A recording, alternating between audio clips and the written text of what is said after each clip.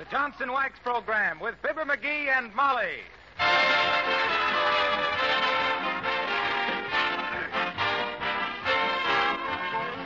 The makers of Johnson's Wax and Johnson's Self-Polishing Glow Coat present Marion and Jim Jordan as Fibber McGee and Molly with Donald Novis, Bill Thompson, and Billy Mills Orchestra. The show opens with Life Begins When You're in Love.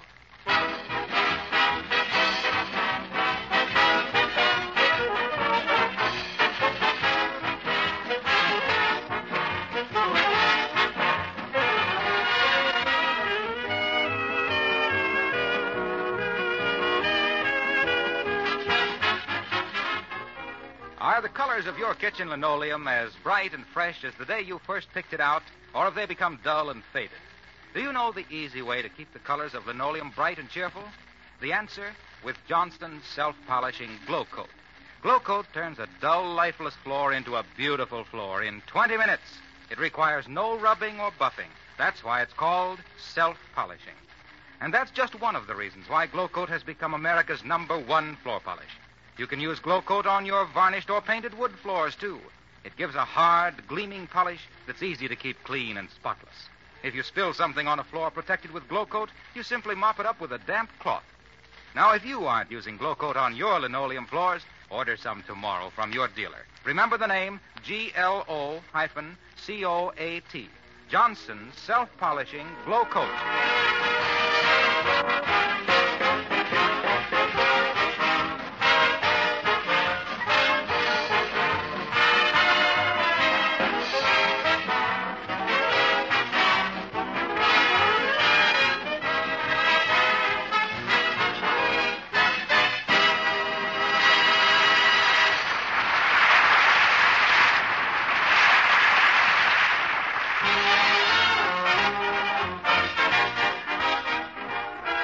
There's a gay Halloween party in progress tonight, given by the McGee's next-door neighbors, the Throckmorton P. Gildersleeves.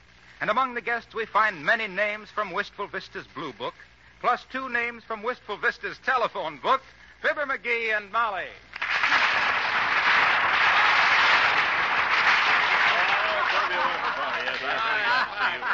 Well, it's quite a party, ain't it, Molly? Ah, certainly is, McGee.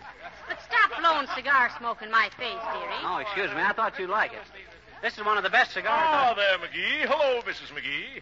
Mighty glad you could come over tonight. Well, thank you, Mr. Gildersleeve. It's a lovely party. I'll have to hand it to you, Gildersleeve, for thinking up clever games to play.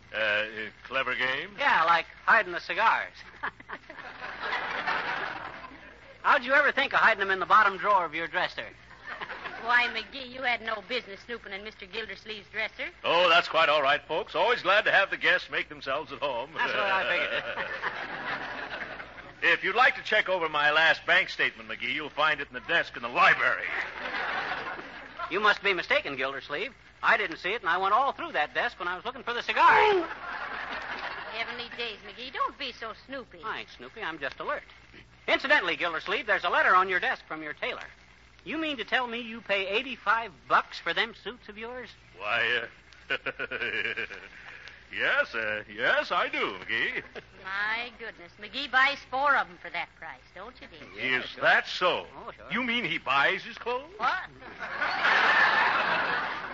Well, if you'll excuse me, folks, I'll see how the other guests are getting along. Have a good time. What does he mean, do I buy my clothes? Where does he think I get them? Well, if you get him where I think he thinks you get him, I think you'll think twice about asking.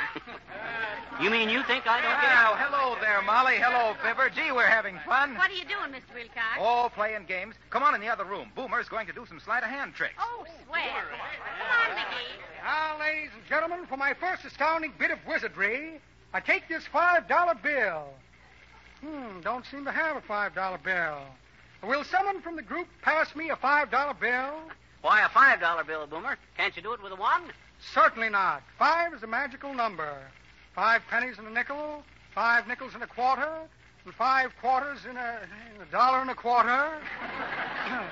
Thank you, Mr. Wilcox. Thank you, sucker. Now, watch me closely. Presto, abracadabra, zingo. And the bill has disappeared. Entirely without the use of mirrors or concealed wires. Thank you. Yeah, that's very good.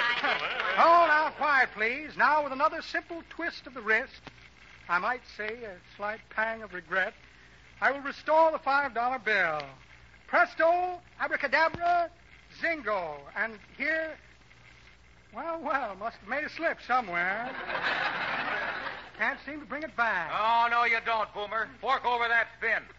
Come, uncouth. Surely you're not accusing Horatio K. Boomer of chicanery. Have your $5 right here someplace. Now, where can I put that $5 bill? Let me look through my pockets. That guy's so light-fingered he has to stick his hands under an anvil to get a manicure. And they better keep an eye on the anvil, too. Now, let me see. $5 bill, $5 bill. Where can I put that $5 bill? Ah, here it is. No, it isn't either. That's a photograph of my cousin Guernsey Boomer. Good heavens, bow-legged, isn't he? Not naturally, my dear, but he's been ridden out of town on a rail so often his knees have lost touch with each other. Now, let me see. Here's an advertisement for asbestos seat covers. Very handy for driving hot cars. Package of corn remover. Here, give some to your scriptwriter. Postcard from Minnie the Moocher. Ha-ha, the dear girl. Says she's now a facial masseuse in Texas. The little panhandler. Small bottle of mint sauce in case I want to take it on the lamb. A check for a short beer. Well, imagine that. No $5 bill. Wonder if it could have blown out the window. I'll blow out the door and see.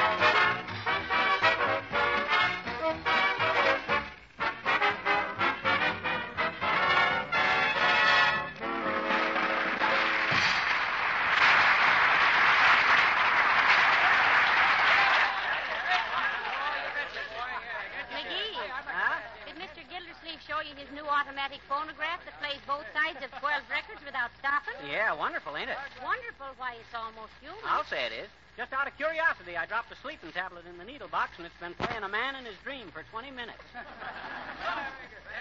Well, hello there, Johnny. Hello, daughter. Quite a party, ain't it? Yes, it certainly is, Mr. Oldtimer. Hey! She says, yes, it is. People go to parties for the same reason bald-headed guys go to burlesque shows. They at least have the illusion of letting their hair down.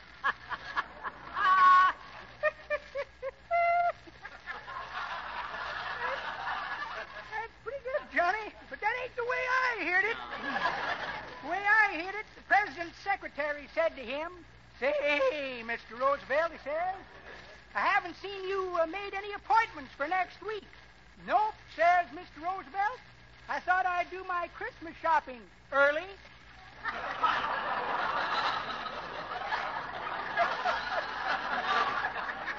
I gotta go in the other room, Johnny. They're bobbing for apples, and I gotta get my girl out of there. She's a pippin'.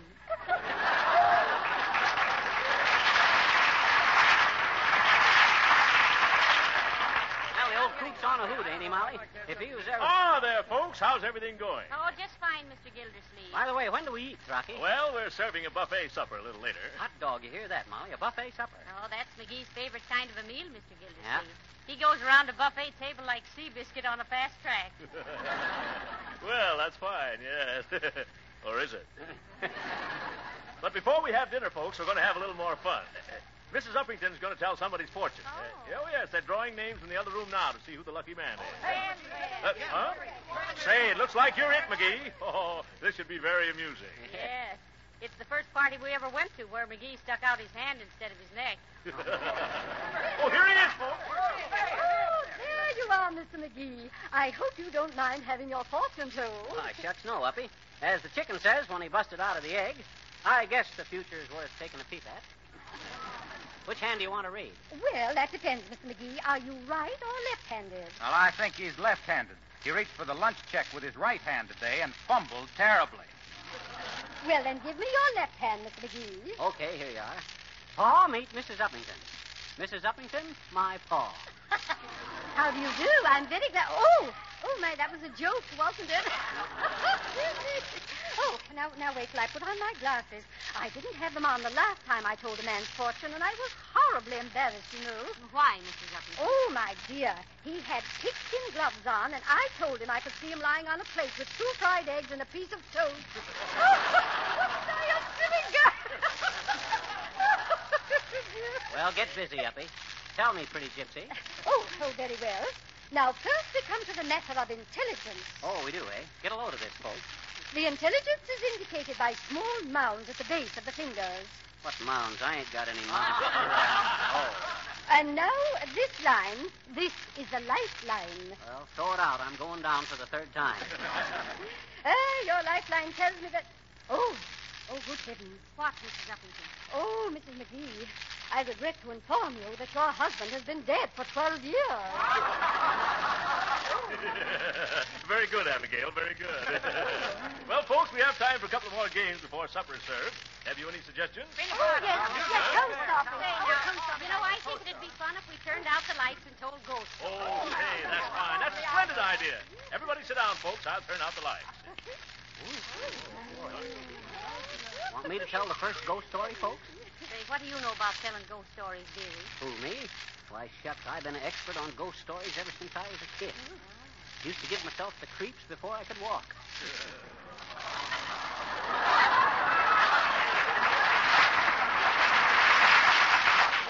I made quite a study of ghost stories. That was every time I'd walk into somebody's yard. Folks would shake their heads and look grave. Graveyard McGee, I was known as then. Graveyard McGee, the gloomiest guy that ever gave goose flesh to a gay gathering with McGorry and gruesome goblin gabbling, getting guys' goats with great gobs of ghastly goings-on, galvanizing groups of gaping greenhorns with garrulous and graphic gibberish, and garnering the greatest bag of groaning ghosts from the gusty gales of the Greenland Sea to the giddy... Ow! Who's pinching me?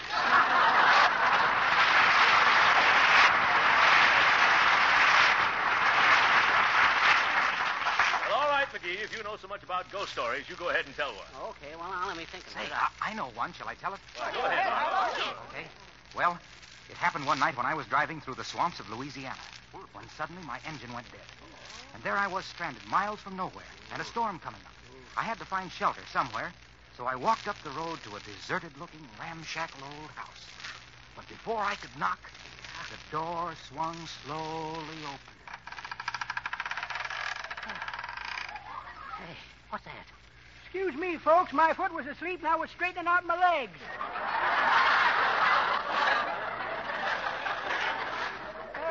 Go ahead, Johnny.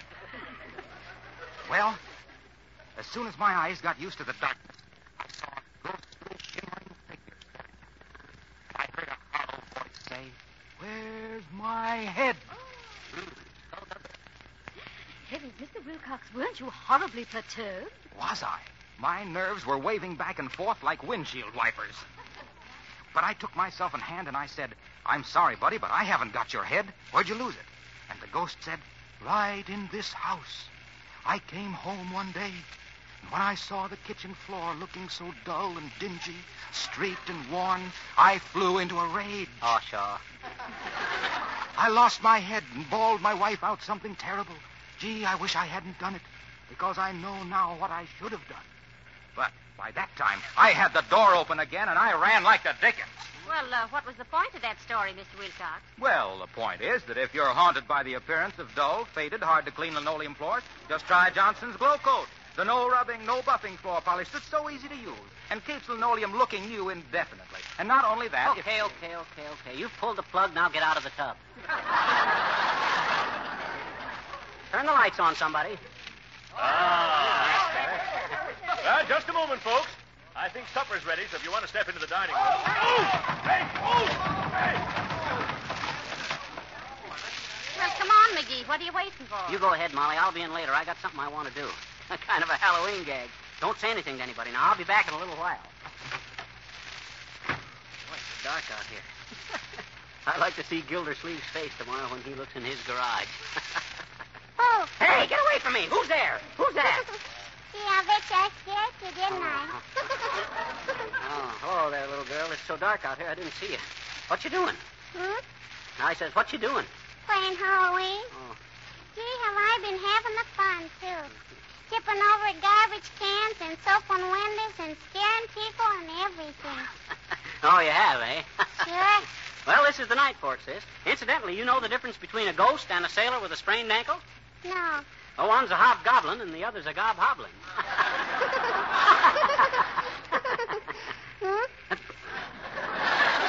I says one is a Oh, never mind. You run along and have your fun, sis. I got some private business to attend to. What you gonna do? What you gonna do? Never you mind now. I bet you're gonna ring somebody's doorbell, I bet you. Oh, no, I ain't. Oh, yes, you are. Oh, no, I ain't. Oh, yes. Oh, no. Listen, sis. You run along and have your fun, and I'll go and have mine. Oh, why don't you let me go with you, Please, why won't you, Dab at it, because I can't let... Don't talk so loud, sis. Now, listen, you know whose garage this is? Sure. It's Mr. Gildersleeve, I bet you. That's right, and I'm Mr. McGee. I live right next door here. Sure. I'm going to play a Halloween trick on Mr. Gildersleeve.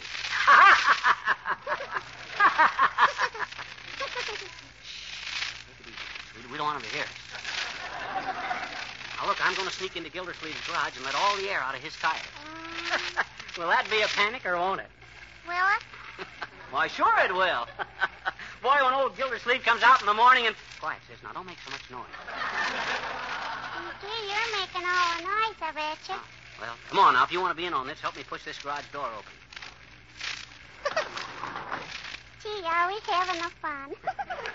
I wish it wasn't so dark in here, but I don't dare strike a light. Now, look, sis. You let the air out of the tires on that side, and I'll do the same on this side. You know how to let the air out? Sure. I'll let the air out of 5 cars already tonight, I bet you. Okay, go ahead. Gee, isn't this a dandy idea, mister? I thought it was pretty good myself, sis. But don't you ever tell him. Say, mister, the tires are flat on this side. Okay, same here now, sis. Now, remember, this is a secret between you and me. Sure. I got to get back to the party now. Okay. You know any more riddles, mister? Huh? No, I don't know any more riddles. I do. Huh? What's the difference between a peanut butter sandwich and a policeman? Peanut butter sandwich and a policeman. I'm sorry, sis. I'm afraid I don't know the difference between a peanut butter sandwich and a policeman. Honest? Yep. Well, I guess that's your tough luck then, mister, because here comes a policeman now. Hey. Come on, mister. What? Hey, let me out of here.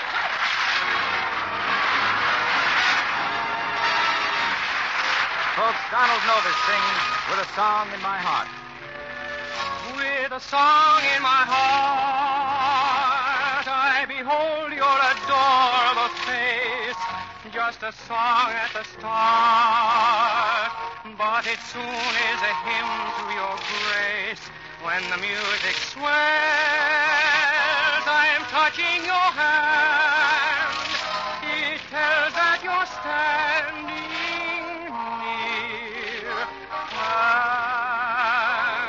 And at the sound of your voice, heaven opens its portals to me. Can I help but rejoice that a song such as ours came to be? But I always knew I would live life through with a song in my heart for you.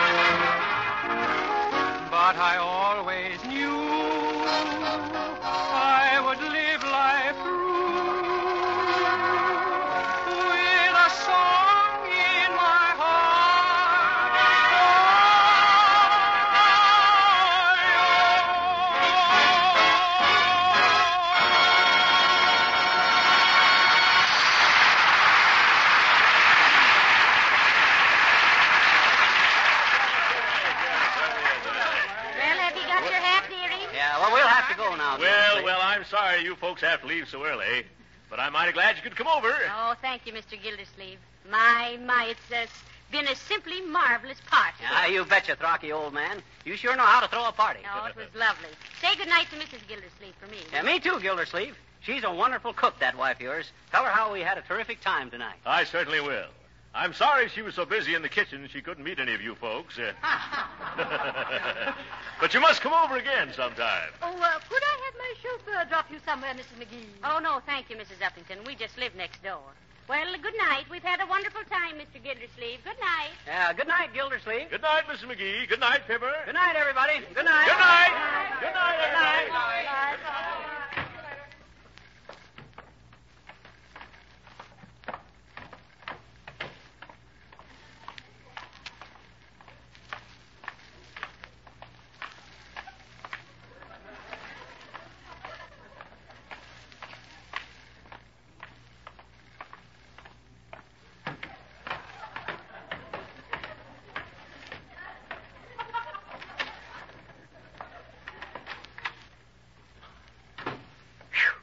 Boy, what a lousy party.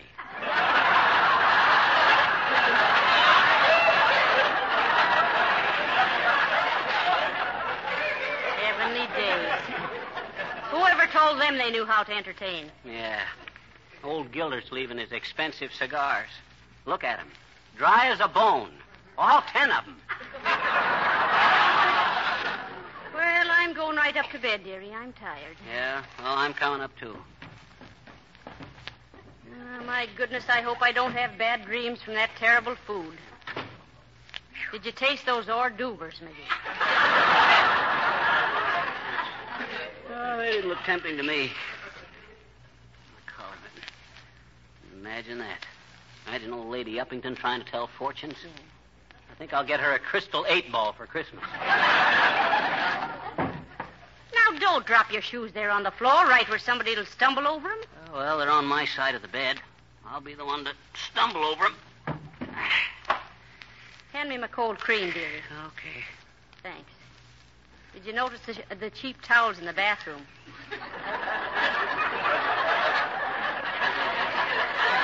They were like limp sandpaper. Yeah, sure. Hey, you scare me with all that cold cream on your face, Molly. Why didn't you wear that mask to the party?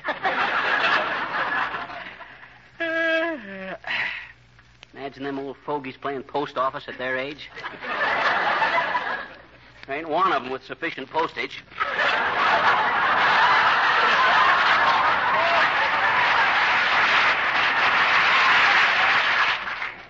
What time will I set the clock for? Oh, not too early, dearie. I'll want to sleep a while in the morning. Yeah, me too, after a night like that. That ghost story of Mr. Wilcox. Yeah. I'll bet the sponsor haunts him. The way those people ate. Did you see the old-timer? He was chasing the ham around like an actor's agent.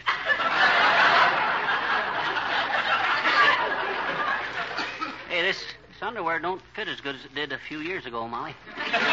It doesn't? It's getting a little snug around the ankles. Where's my pajamas? Oh, here they are. Hang up your pants. Oh, I'll hang them up in the morning. Oh, baby, does this bed feel good to Papa? Oh, say, remind me to tell you sometime about the trick I pulled on Gildersleeve tonight, Molly. It was a peach. What a party that was. Good night, Molly. Good night, dearie.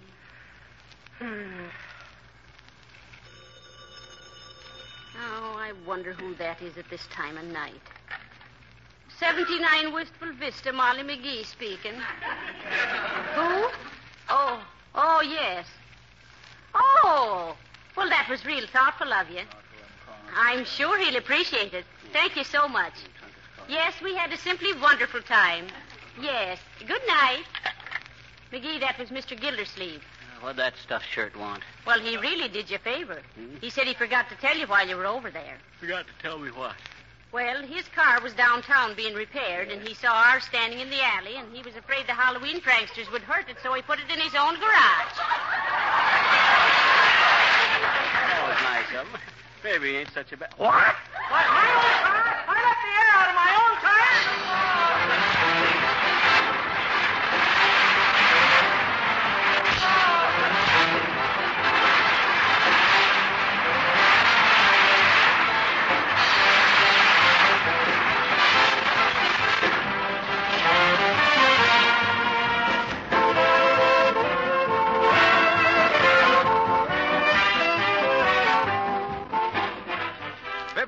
will be back in just a moment. Look down at your floors for a moment. Is there anything in your entire home that gets such hard wear? No wonder they need wax protection. No floor finish like a varnish, shellac, or paint can stand up forever against the constant attack of scuffing and scraping shoes and sharp heels. These finishes themselves need the protection of a tough material that can be quickly and easily renewed. And that material is Johnson's wax. Certain floor areas, such as halls and around doorways, get more wear than others. With Johnson's wax, these traffic areas can be touched up and re-waxed without waxing the entire floor. In addition to providing this money-saving protection, Johnson's wax gives you rich, mellow, beautiful floors that add charm to your entire home. With every application, this beauty increases while your housework decreases, because waxed floors never need scrubbing, and they're easiest of all floors to keep clean. Ask your dealer for genuine Johnson's wax, paste or liquid, in the familiar red and yellow package.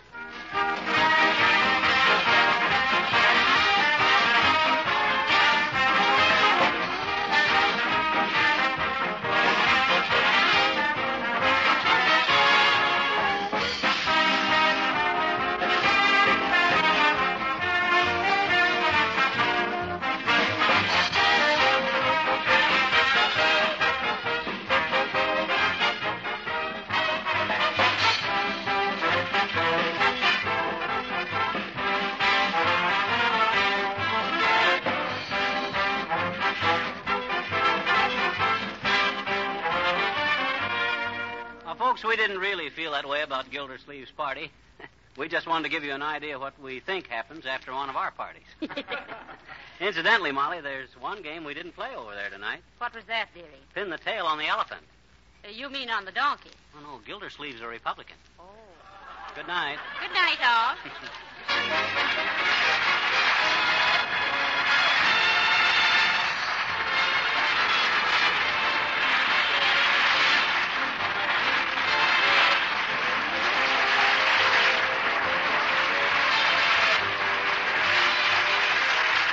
This is Harlow Wilcox, speaking for the makers of Johnson's Wax and Johnson's Self-Polishing Glow Coat, Racine, Wisconsin, inviting you all to be with us again next Tuesday night at this same time. Good night.